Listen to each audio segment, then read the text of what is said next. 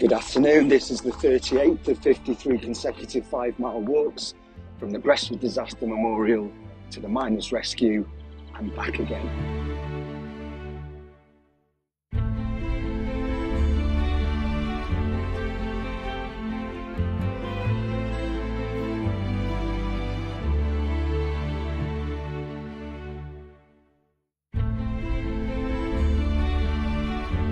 Someone else I've been in contact with is my old friend Scott, or C Scotty on Twitter.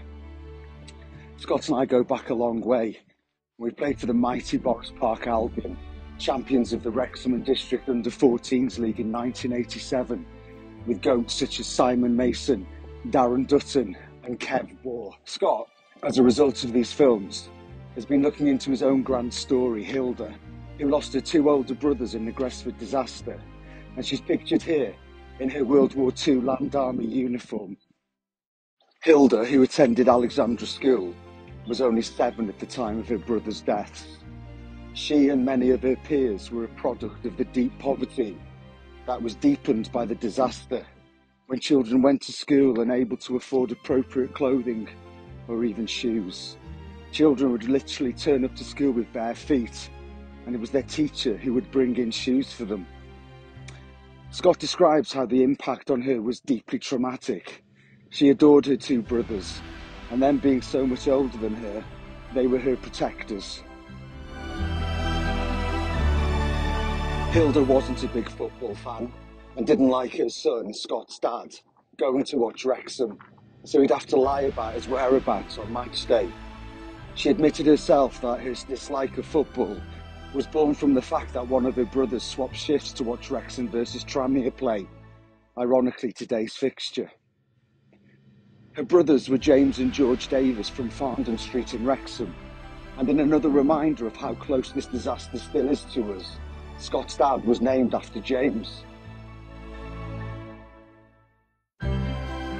Hilda's dad, pictured here top right with her 2 brothers in the front, would have been down the Gresford mines with his sons, but for a serious mining accident a year earlier when he lost an arm.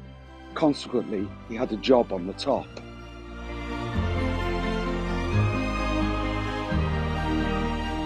Scott was kind enough to dig around and find the original forms related to the compensation award, made under the provisions of the Workmen's Compensation Act of 1925. This is separate from the Relief Fund and was set up to provide recompense to workers in certain classes of employment in the event of injury or death. The United Westminster and Wrexham Collieries Limited were ordered to pay, in today's money, £7,000 to the family. How cheap the price of life.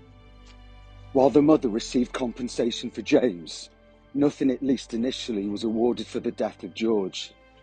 The County Court of Denbigh ruled that George should not have been in the mine at the time of the disaster, as he was working the double shift that would have enabled him to go to the match.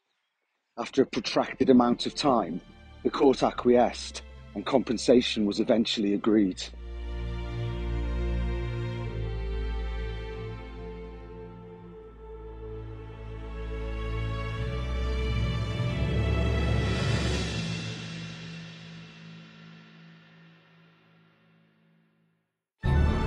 This walk was dedicated to George Phillips, Herbert Phillips, John Phillips, John F. Pickering and Charles Powell.